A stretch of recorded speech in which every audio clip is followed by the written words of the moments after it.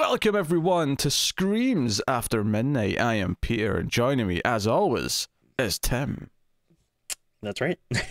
I really, because sometimes you do a quote from the movie when you do your hello, and I was really expecting you to do the intro to the video. I was expecting you to be like, well, let's get straight to it. I'm here to be your friend. Yeah, I mean, I should have written something down, but it's, I mean, at this point, it's been a little bit longer for me. I think it's been almost about a week or so since I watched it, so it's harder to remember. Tim's bragging. Welcome everyone to the show. That's a brag. It's a brag. Okay. It's a horror movie podcast. We get together, we talk about a horror film we've watched. It's really quite that simple. This was actually the winner of a Patreon vote. We have the Echoes by Morning vote at our $10 tier, which kind of lets us sort through some of the newer VOD releases and sort of see what our fans actually want us to talk about. And the winner of the vote for the month was Rent a Pal. Okay, technically it should have been done in October, and it's now November, but that's just life circumstances. Check out recent posts on Patreon and Twitter for reasons why. But so this is Rent a Pal. This is a movie about a 40-year-old guy named David who lives in his mother's basement. He is the stereotype of the sad lonely man. It's set in the 80s as well, which is I think a key point here. It's like 1985 or whatever, and he is using a dating service, a videotape dating service, where he's watching all these tapes, he's sending in his own recordings, and he's trying to get a match. But he is not having much luck, and he ends up picking up, on a whim, this tape from the store. It's called Rent a Pal, and Will Wheaton is just this guy on the tape who's there to be his friend, and like pauses for him to reply to him and talks to him. It's a psychological horror film, kind of his deterioration, and it's kind of based primarily around you're hoping that he is going to overcome his demons and sort of like come out alright in the other end, and the movie sort of, you know, tempts you with the tension of like, you know, is he going to do something here to ruin everything, or is he going to you know, succeed? So but yes, in a nutshell, he befriends a man on a videotape, which, you know, might, like, at first it's like, okay, it's just a recording, but is there actually something supernatural here where the person on the tape is not just a recording, or is this more psychological where his mind is making up extra sentences or things like that? So that's the gist of the movie. I will ask Tim the question of questions, pal. What did you think of Rent a Pal? I thought it was it's tough because I think it's like a pretty good movie. Like there's nothing, you know, like technically wrong with it, but man, it kind of made me sad. Like I like, because I did think that it was going to be maybe a little lighthearted, like kind of goofier, I guess, just going on the premise, you know, like it seems like maybe something to be a little more wacky, you know, or something. But when you watch it, it really is more of like an examination of this like guy's like really sad and lonely life. And I think the thing that really got me about it is that like it's very frustrating because this guy, like, I don't want to say he's necessarily like a bad guy or whatever, but it feels like he's, you know, getting these opportunities to kind of like break out of his rut and to improve his life, and you know, it doesn't end up the way that like you wanted to, and you know, I guess it's hard without, you know, being too spoilery, but like I got like angry at some of the choices that the character makes throughout it. I'm like, oh, like, you idiot, you know.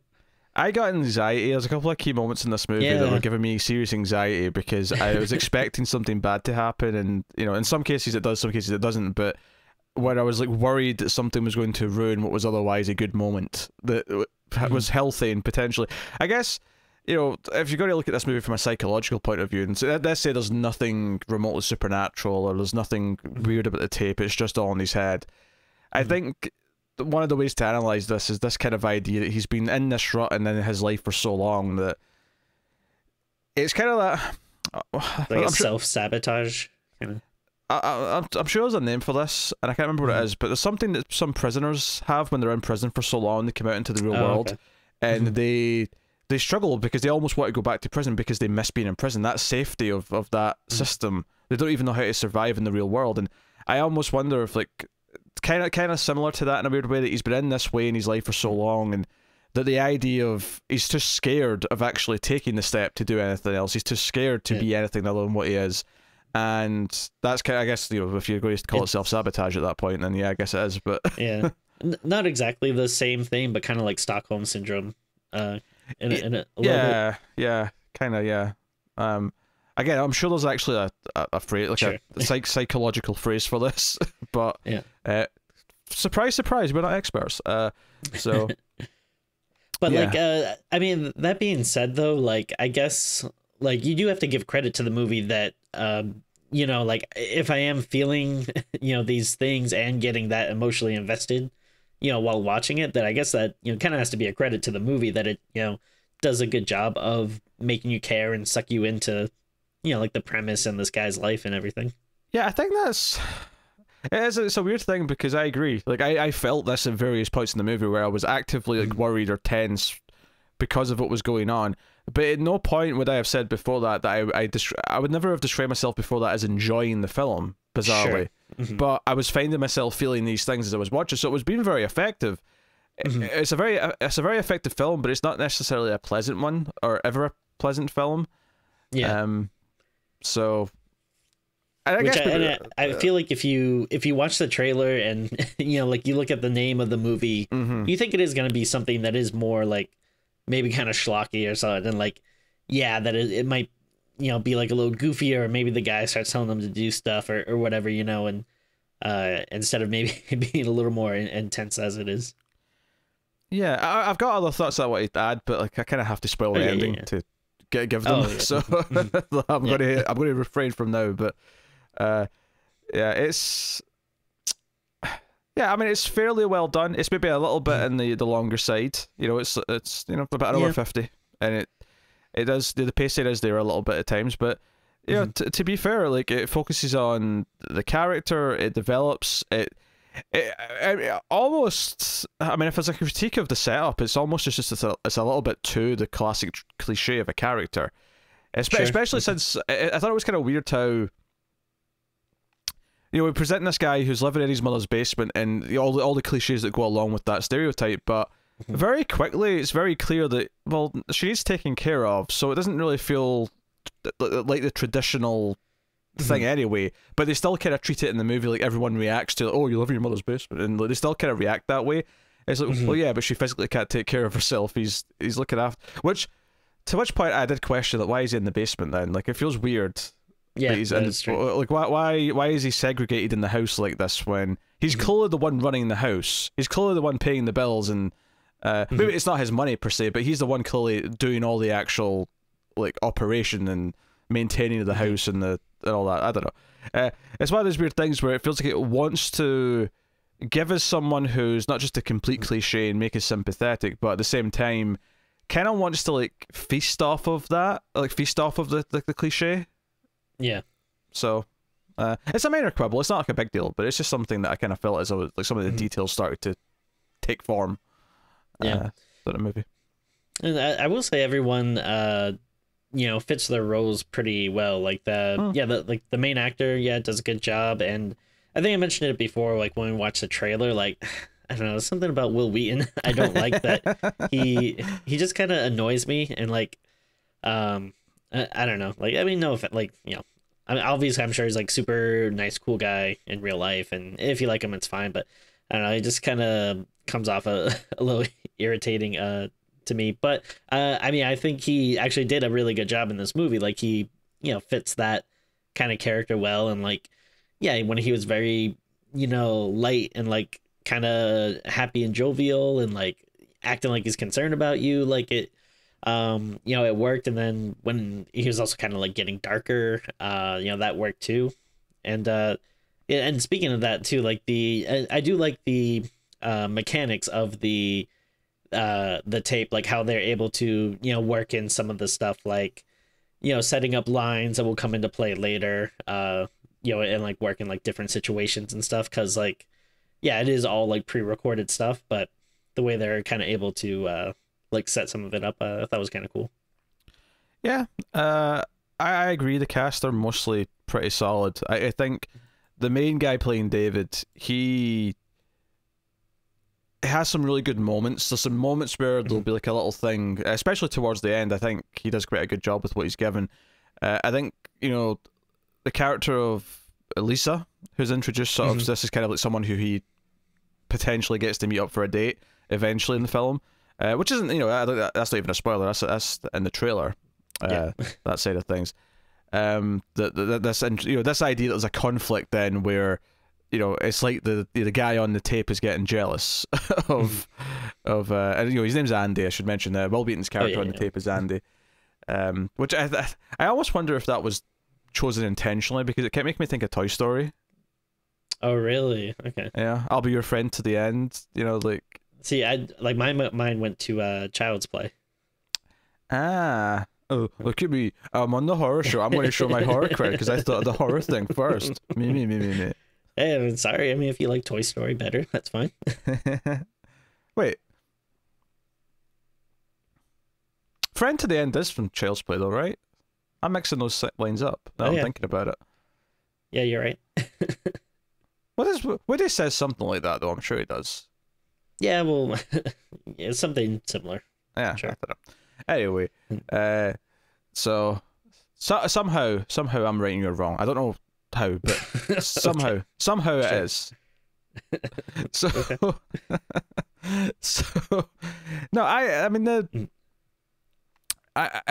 it's weird like how much to recommend this. I feel like if you're in for a miserable time, a fairly well done miserable time. Yeah, I think, to be fair. But it's almost a little too just sort of like real to be fun. So it's because sometimes you're like, oh, you'll enjoy this movie about a serial serial killer, and you'll feel the thrill as he hunts down his victims. And yeah, it's kind of dark, but there's this sort of thing to it. This almost feels like a little too like regular and real. Yeah. To really have any fun with it. It's just kind of a depressing watch. And, yeah, so I mean, I guess be wary of that. Yeah, no, totally. And again, maybe it just helps more if you kind of know what you're in for. Because again, just everything about it just screamed, something a little more lighthearted, maybe goofy, and then maybe if I had known, like, oh no, this is gonna be a more serious, like, messed up kind of thing. If you're prepared for that, it might hit a little better, but again, though, it's like, it's not like there's anything technically wrong with it. Like, it's not, like, I can't really think of stuff I can point out to where, like, oh, well, like, the acting was bad, or like, oh, they, like, it looked awful, or, you know, this was dumb, or whatever, or the effects were bad. It's like, oh no, like, it's, pretty, like, solidly put together. It's just, it's just not a fun time, which, not every movie has to be fun, but, you know. No, and there's some movies that I love that aren't fun. I love because they are like unrelenting and like miserable in different ways. But yeah, I guess maybe part of like not having the right expectations going into it is maybe partially why it feels this way. But again, there's something I can't say till we get spoilers. But just there's more. And I agree with the look. Obviously, it's set in the 80s, and obviously the clothes and stuff are there to like enhance that, but it kind of achieves a lot of that feeling just because we're staring at videotapes a lot of the time. Yes. And we've got all this old grainy VHS tapes, and having stacks of, like, you know, recorded tapes, you know, stacked next to the TV. That does take me back to the childhood, you know, because we're old enough to remember videotapes. You youngins out there who barely even know what a DVD is, just know that once upon a time there was tape, and you had to rewind it and shit. It was great. Picture looked amazing, sounded great. Yeah. I mean, maybe it answers this in the movie, I suppose, but I got a little confused at one point when they're watching all these dating tapes, and the ladies on the tapes keep saying, oh, I'm from, you know, so-and-so, I'm from California, I'm from Dakota, I'm from blah, blah, blah. And I kept thinking, I'm like, wait, how does this work if everyone's, like, living all over the country? Like, this is not... And I guess, like, they say they're from those places. I guess that what it really means is that, okay, they're all local enough that they can be set up with each other, but they all just happen to be from completely different places. So I guess that makes sense. But yeah, I mean, there's also people that maybe, I don't know, maybe they figure if you're like lonely enough to use you know, like a video dating service, that maybe you don't mind having a long distance relationship or something. I guess it's just preying on your customers, I suppose. Well, I mean, you definitely see that, you know, this company, it's not necessarily like, and I do like those scenes when he's dealing with it, and like, yeah, you can tell that they're trying to act very nice and stuff, but they seem very phony, and it's clearly they just want, you know, their money and stuff. But I mean, if anything, I maybe would have liked maybe some more of that stuff, because I thought that was interesting, and yeah, I do kind of want to know more about how this business operates exactly. Yeah, it's like I remember the woman's name is Diane, who works at the company, and she's the one who's like there to take his credit card, like every time he's like getting a tape out, or he's there to like submit a new recording or anything like that. Yeah. And like the thing I was confused about is it's like it's not like you just watch these tapes and then you know, see someone you like and just call them up. You actually have to go through the company. Like the company has to say like, okay, you're matched, and we can give them your information now. Oh yeah, that sounds like, I mean, dating in 2020 is also miserable for a lot of reasons, but dating in the 80s through this service sounds like a million times worse, because, I mean, there's a scene in this movie where he has to call up the service and say, hey, I wanted to check if there's been any matches, and the woman on the phone has to be like, oh, I'm sorry, there's not been any since the last time you called. I'm like, so there's this extra person in the middle who knows that you're having no luck. At least today, if you're on a dating site or whatever, you're the only one who knows that you're miserably failing at attracting anyone. So, like, yeah, and obviously, like, I would, you know, didn't do this when I was younger, but like, I don't know, I guess maybe from watching, like, you know, like sitcoms and stuff in the 90s or whatever, like when they would have this stuff on here, I always thought it was like, you do your little video and then you have like some type of number or mailbox that like people can call you if they're interested, instead of like, yeah, having to do that extra step of going through the person, especially if like, yeah, the person, like, you know, we have like one scene where, you know, like they're kind of almost like holding up the person, like almost seems like for ransom or something. Like, no, if you don't get here fast enough with the money, like, you know, we're gonna give them to someone else. Like, that doesn't seem that great. Super manipulative. Maybe it evolved into the 90s, and that's why we remember it being, oh, there's a specific number or whatever you contact the person directly on. Maybe they evolved that because they realized that everyone hated the middleman style of dating. It's basically the corporate version of like, hey, can you pass this note over to Susie, please? Yeah, thank you.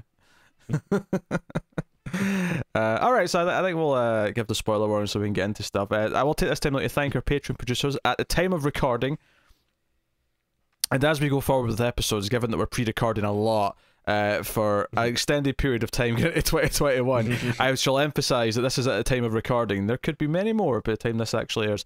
But thank you to Tyler Hess, Cindy Palacios, David Short, Born Now, Al Tribesman, Christopher Moy, Brett Williams, and David Brown. They are Patreon producers at the time of recording. That means they are $20 or more on patreon.com/MailFuzzTV, which you can go and support us over there as well for as little as $1 per month and get a bonus episode of Screams After Midnight. There's a back catalogue, of course, of close to 30 episodes, I think, at this point, which you can get access to. Plus, there's bonuses for other shows, so go and have a look and see if you're interested. And helping us out, keeping all the content coming, and getting some bonuses. Also, you can support us for free by hitting the like button on YouTube. Always worth mentioning that. I don't know if I emphasize the like button enough. Gotta help us with that YouTube algorithm. Gotta let us infest more people with our nonsense. That's true. Speaking of infestation, there's a cattail trying to sabotage my show. What's the meaning of this, Tim? It's just Damien doing her cat thing. Alright, full spoilers for Rent-A-Pal from this point forward. So yeah, we get all the, you know, him watching the tapes at the start. There's this really sad thing where, like, he watches a couple of tapes, and the first one's this really bubbly, like, girl from California. And I think the third or fourth person is, like, this woman named Susan.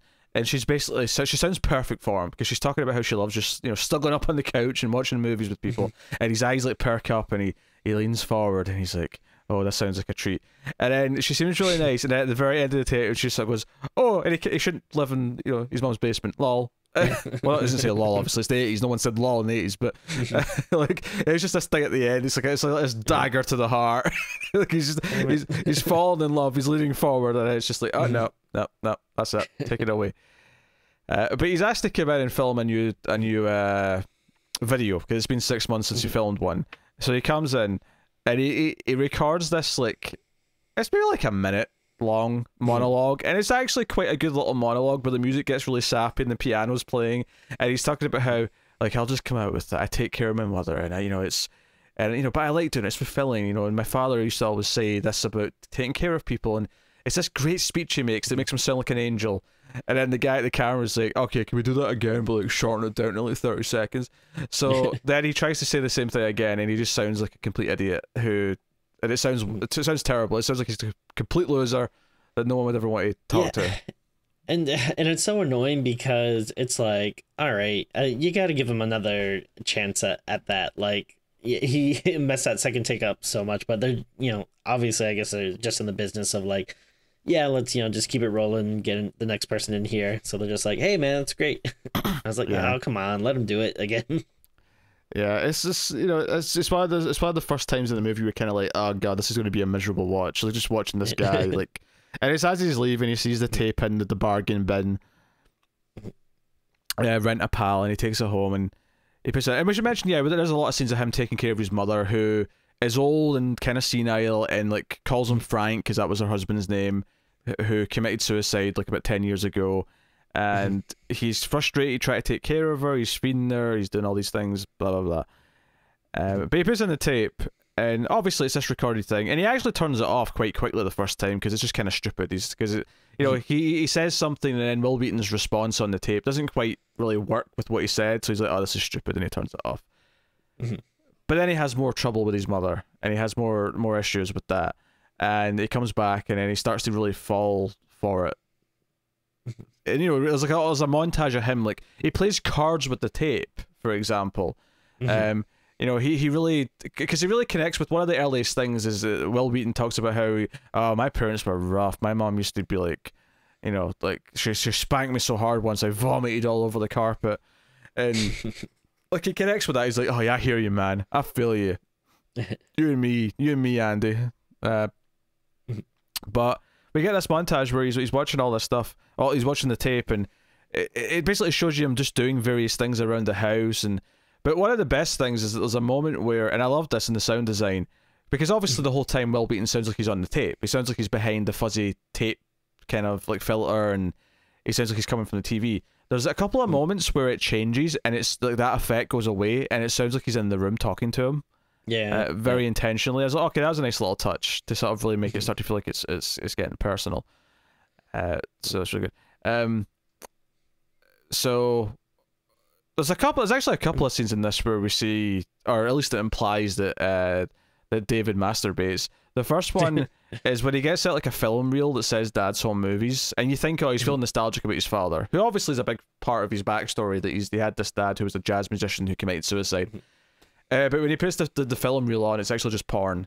And I'm like, damn, the 80s were rough. You had to get out film reels and hook up the reels and put the screen up and all the rest of it.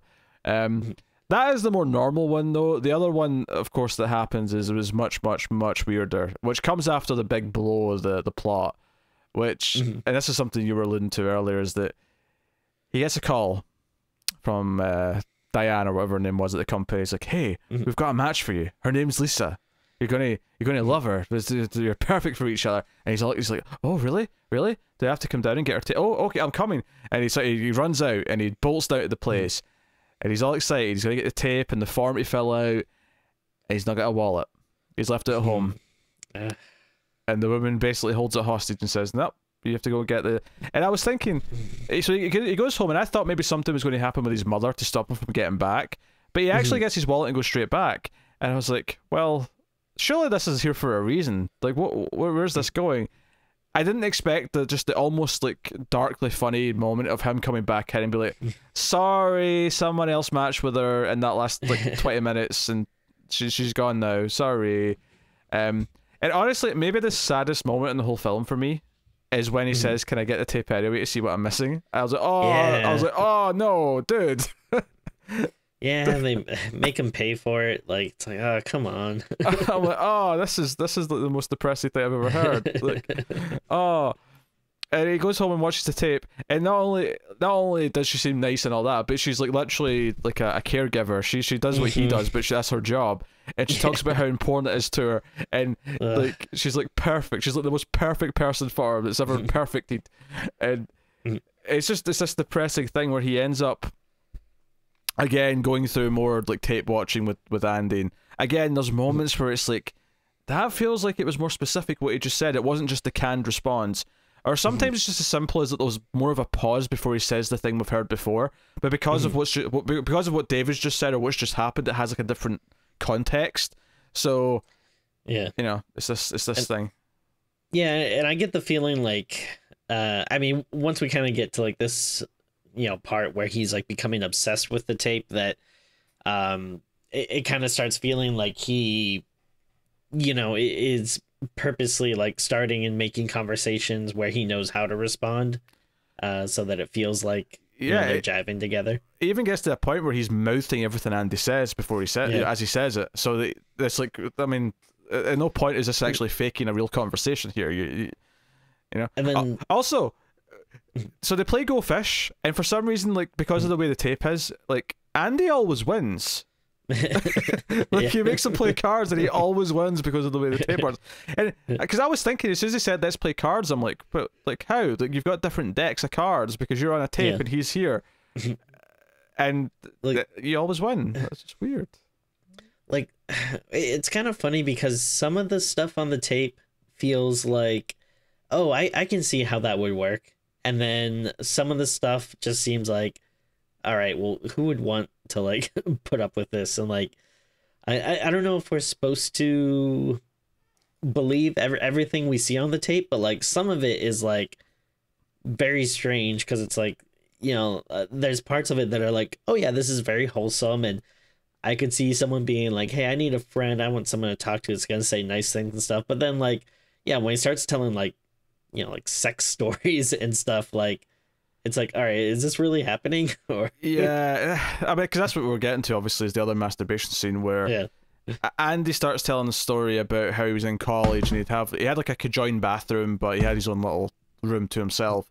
And he talks about meeting this girl named Pamela and starts just basically just describing vividly what having sex with her was like. And as he's doing it, the camera keeps cutting to a shot of like David's lap and his hand like sort of starting to unbuckle and like go under.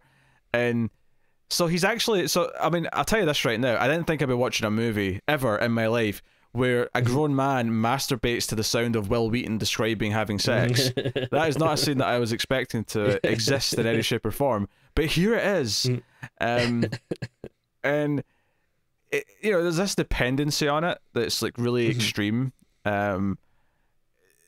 It does feel super unhealthy. It does feel malicious, and yeah, like you have the questions like, is this really happening or is it in his head? And I was, you know, I was being kind of coy in the spoiler free section where I kept saying, is it supernatural, is there something on the tape? And I think there's a couple of moments early on in the film where he pauses it as he's doing something and it kind of feels like, he almost feels like it's like Andy's staring at him from the TV, even though it's just kind of in your head.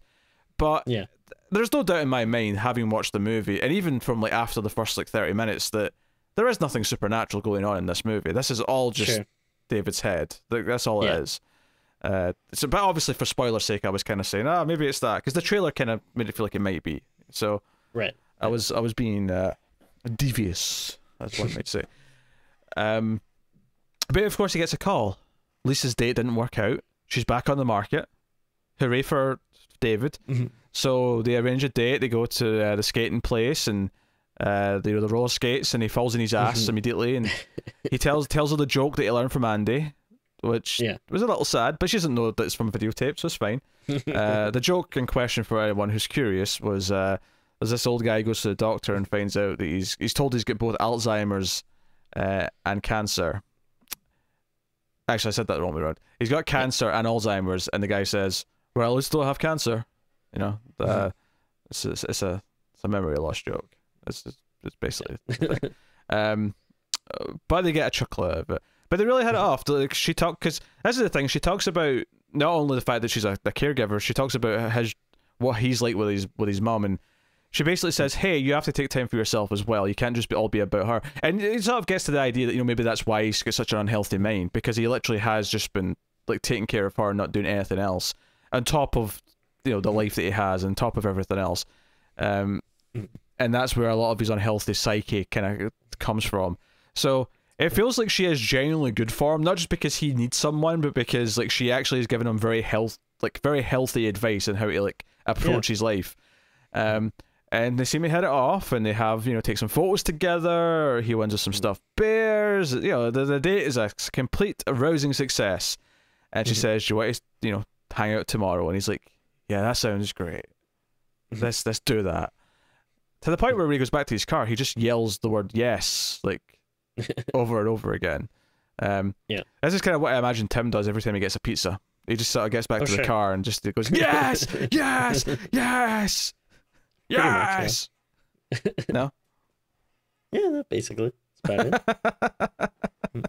Now there was so it's not as bad yet, but like even early on, this guy was like really irritating me because, like you said, like this woman could not be like more perfect for him. Like, I mean, this is probably like how it's a movie, because it's like, wow, there's like she is just absolutely like everything about her is just like is like working on a level that is like what he needs. But even early on, there's like stuff that he's doing that's just like messing it up, like obviously you get much more stuff later, but even like early on in the date, there's a few times like where she would say something and he kind of like not fully snap, but like he would have like a little like, "No, you don't understand, I can't do that," kind of like thing. And I'm like, dude, like, and the fact that she is like super like forgiving about it, and like like, I don't know, it felt like there was like a lot of red flags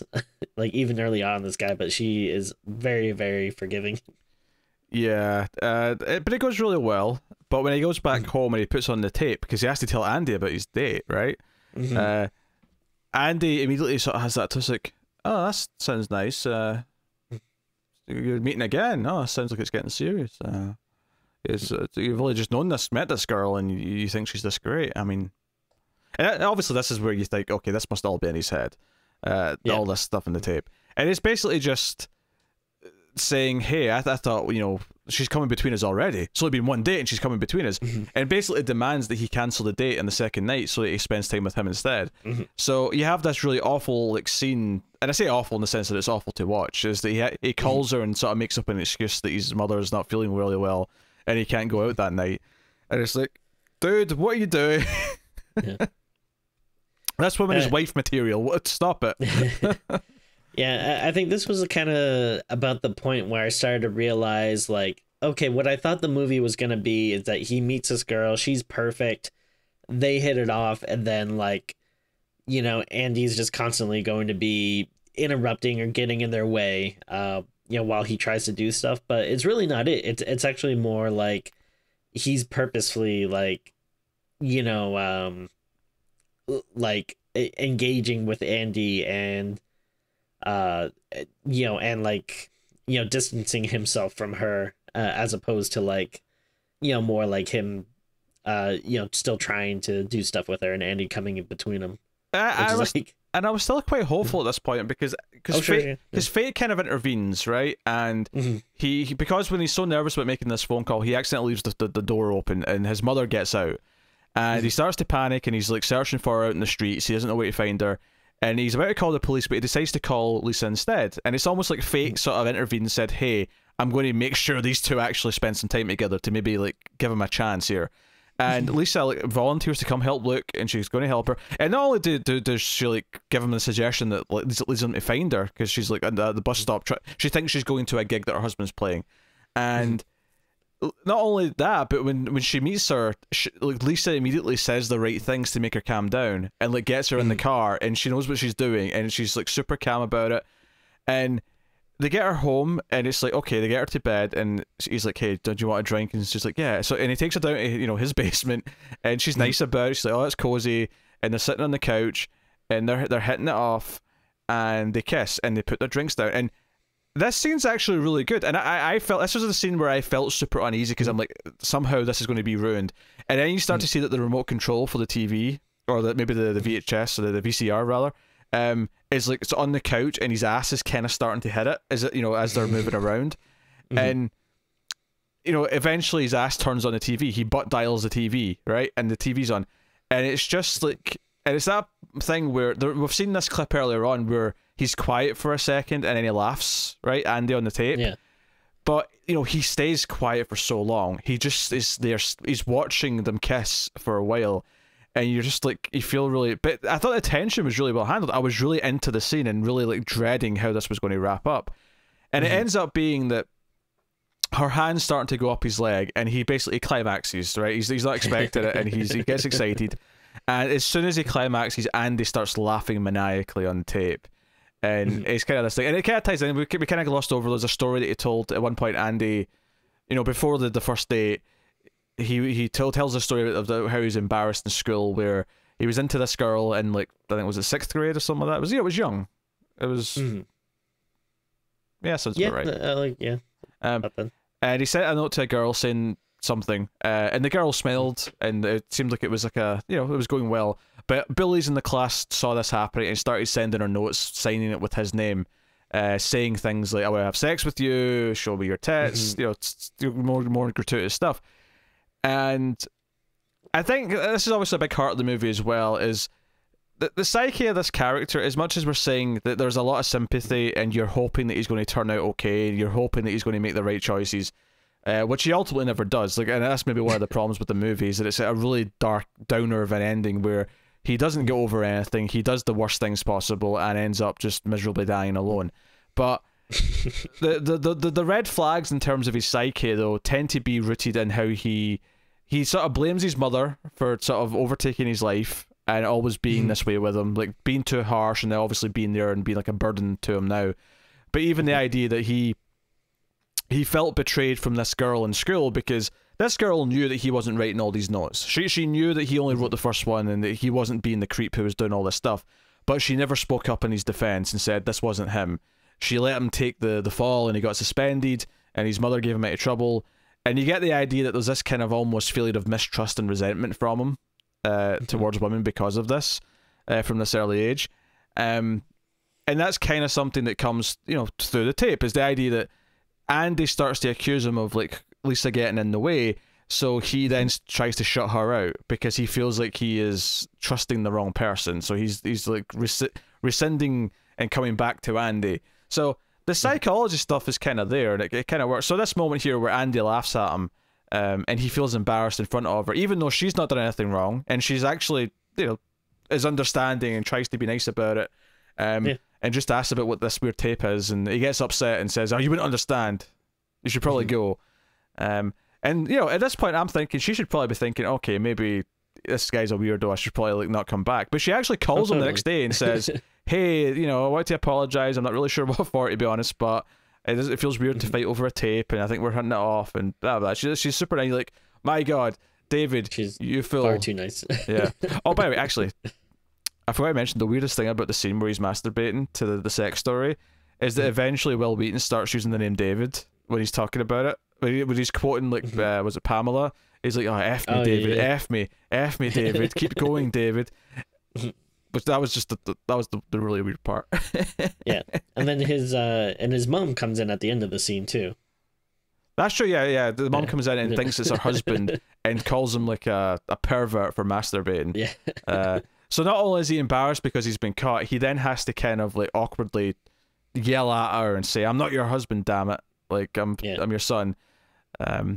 So yeah, I mean, maybe this is also the idea that he's always been overlooked, or at least he feels that he's overlooked by her as well, because she's constantly mistaking him for her husband. And is that the scene too where he gets like really in her face and he says like, "Yeah, I'm not dad. Dad killed himself like because of you," like, which is just like, really harsh. Yeah, I don't know if he says because of you until later. He might, that may not be until he eventually pushes her down the stairs. Oh, okay. Because he definitely says it there. He kind of like whispers it in her ear.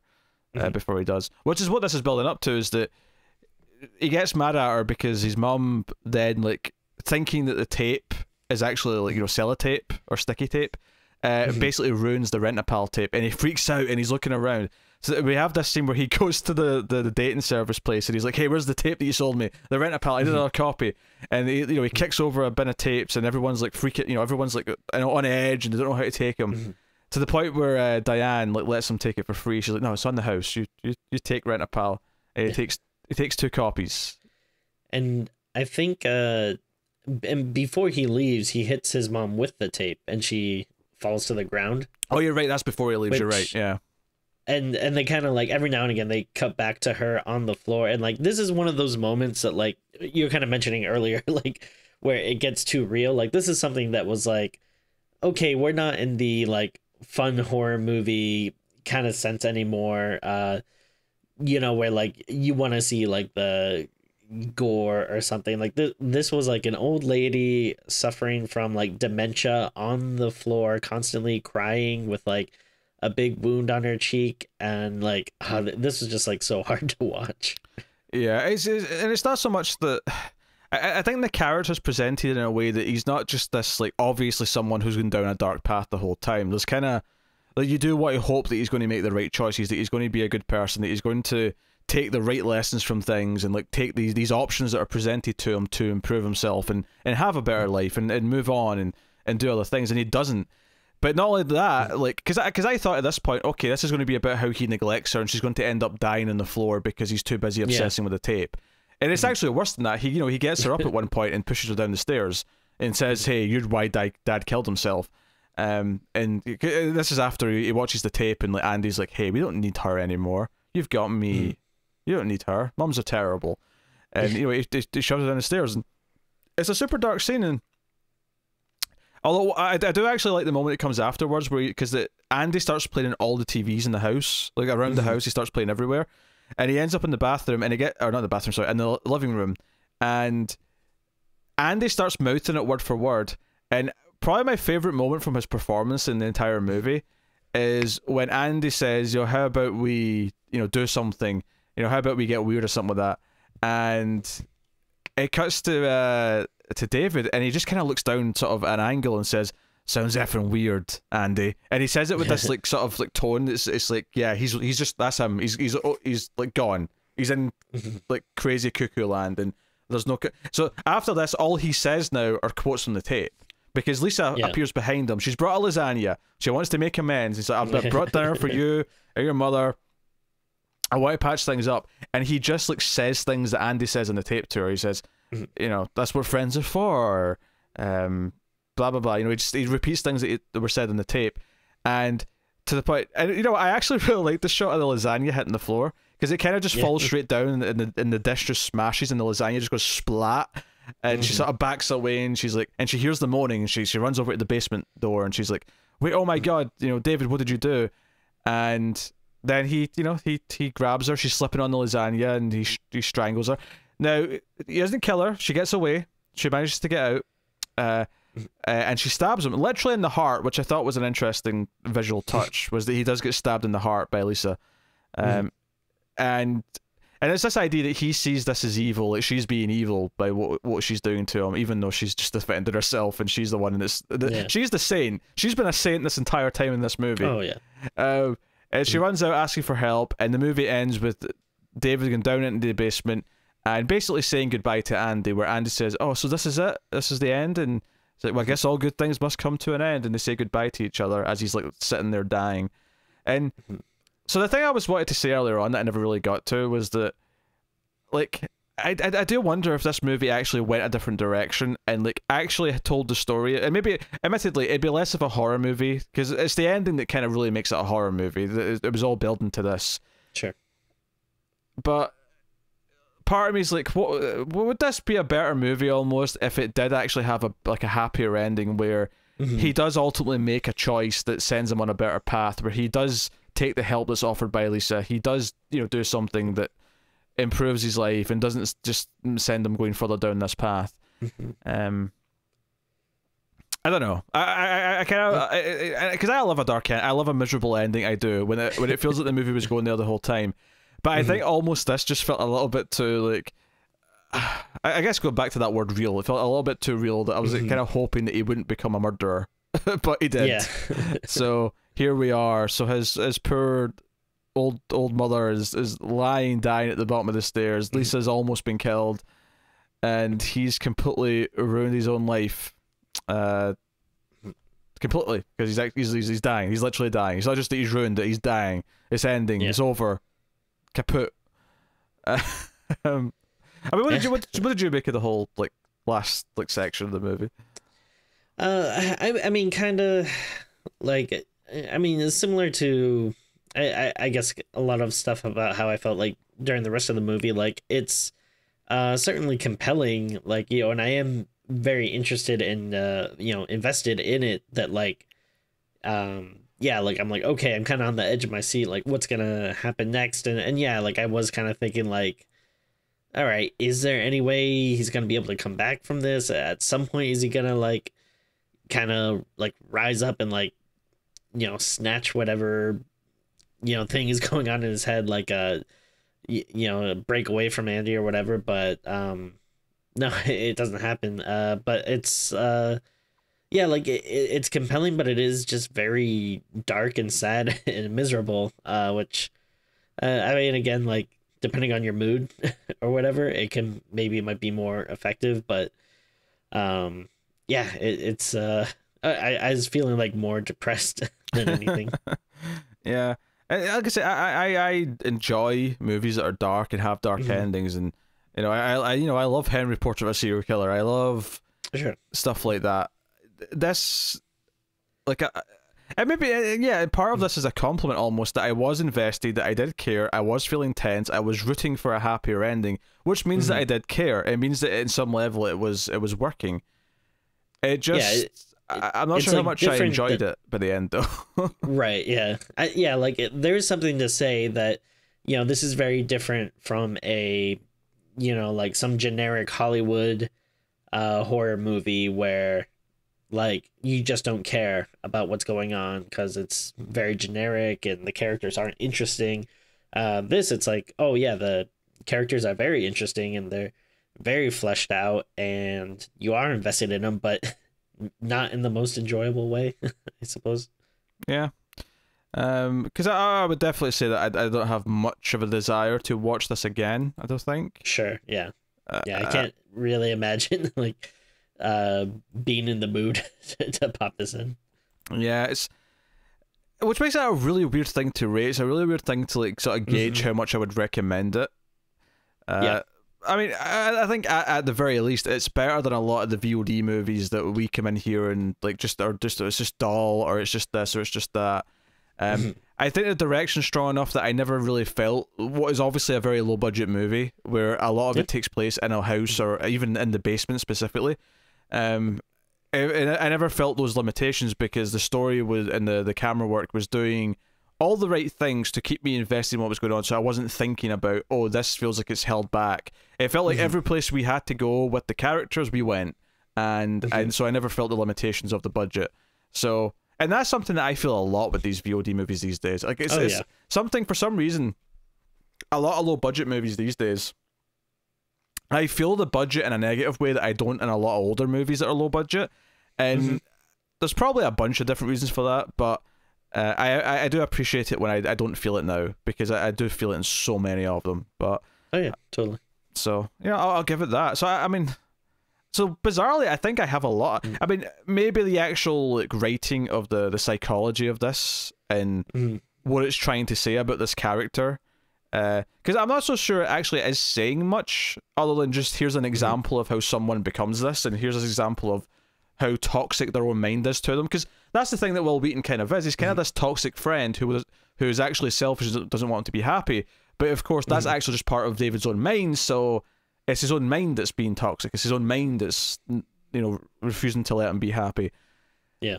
So I wonder, yeah, like maybe with like someone else to help with the script, perhaps it could have went somewhat further and it maybe felt more poignant than it did. Because I think it doesn't do anything that feels like disingenuous, but it doesn't necessarily make Sure. any sort of point that made me go, "Oh God, that's such a great like thing that it's like giving me in True. terms of what it's telling Yeah. me." Yeah. Yeah. And it's tough because like, you know, I don't know, if you think of like other ways to approach the movie, like oh yeah, maybe it is a supernatural thing, and it's more of a thing where, yeah, David has to, you know, overcome it and prevail and fight against it or whatever. It's like you could certainly do it, but then yeah, it does kind of feel like it's betraying what, you know, this movie ultimately is, you know. So I don't know, it's tough to say if like something like that would be better. I don't know. I think if without changing too much, I would say maybe the one little element that's missing from this is the sense that I think it's supposed to feel like a tragedy. You know, where you watch like a story where this is always going to end badly, and it's about how it happens and how you understand all the parts of the journey that gets them to that point. Obviously, you wish they didn't happen, and you wish that other choices were made at certain times, but you understand all those beats along the story to get to the tragic ending. And if there's anything that I would say is missing from this, is that I don't know if it actually felt that way throughout most of the movie, to the point where like I say, I don't know if I necessarily felt like there was much of like a punk, a full stop. There wasn't like an ending point with an exclamation point at the end. It felt like, okay, that was the point at the end of the movie. It felt like it went down a path that, you know, obviously wasn't super surprising necessarily, but it didn't do something where I feel like it made a big point at the end. It just kind of, and that's how this ends. You know, whereas, yeah. So, I guess what I'm trying to say is that the arc of David feels a little bit simplistic, I guess, is maybe what I'm saying. Well, I think what's weird about it is, you know, he starts off as, I feel like, being very nice and endearing. Like when we first meet him, you know, like we like him and everything.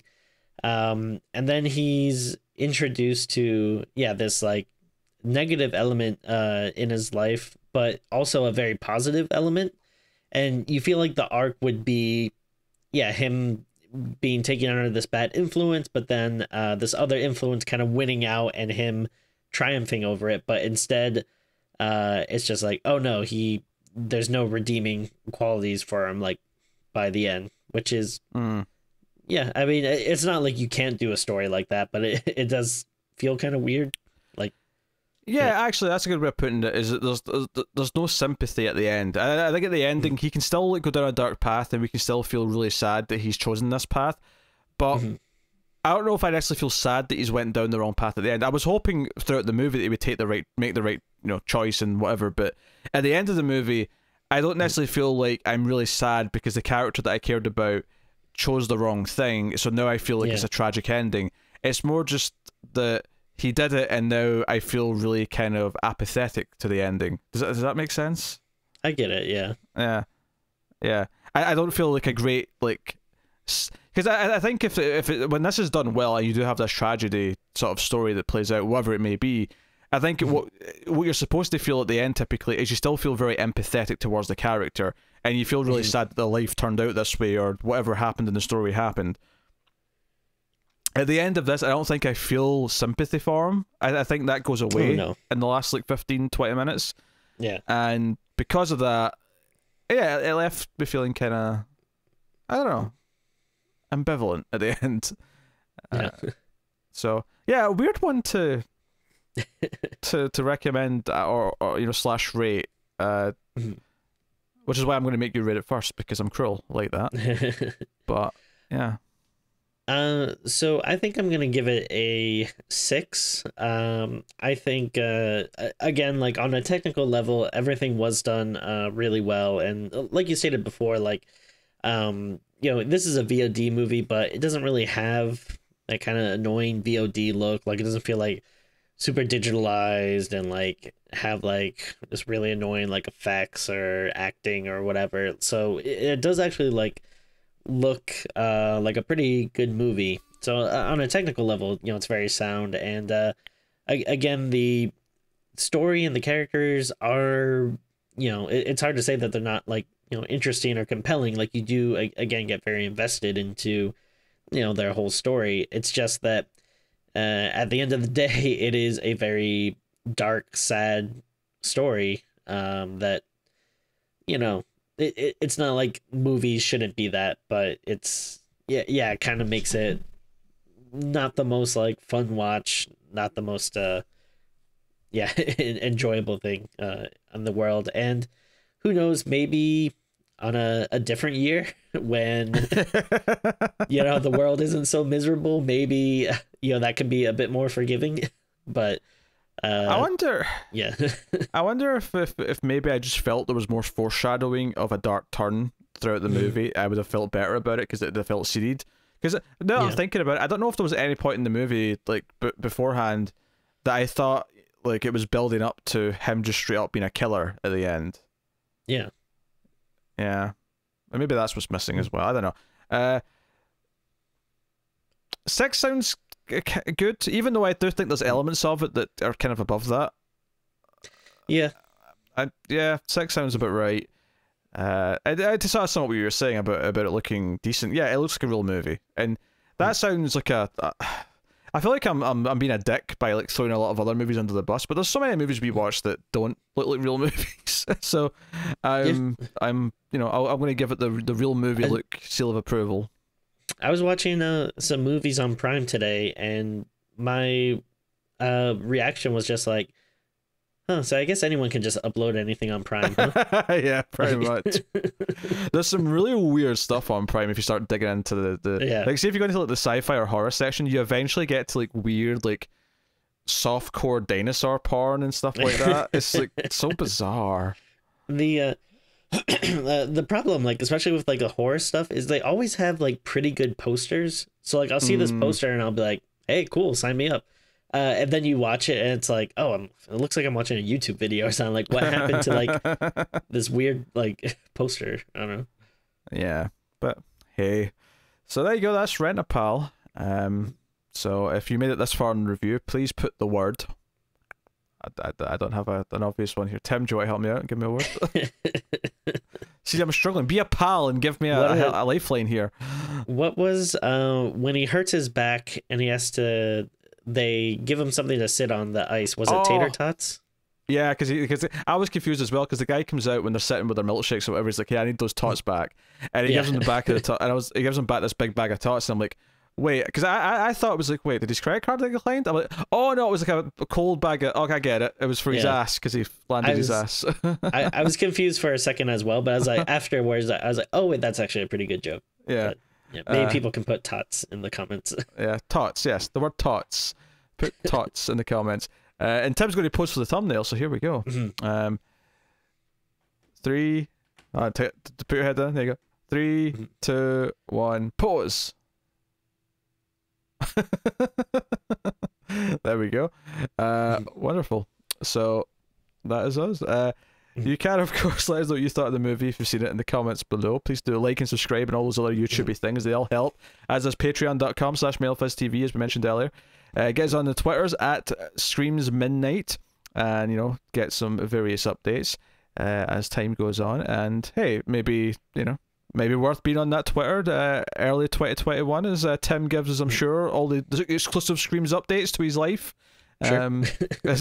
as we go on. But yeah, that has been Rent a Pal, and this has been Screams After Midnight. So thank you once again for watching or listening. We always appreciate it. Keep watching scary movies, guys, and we will see you next time.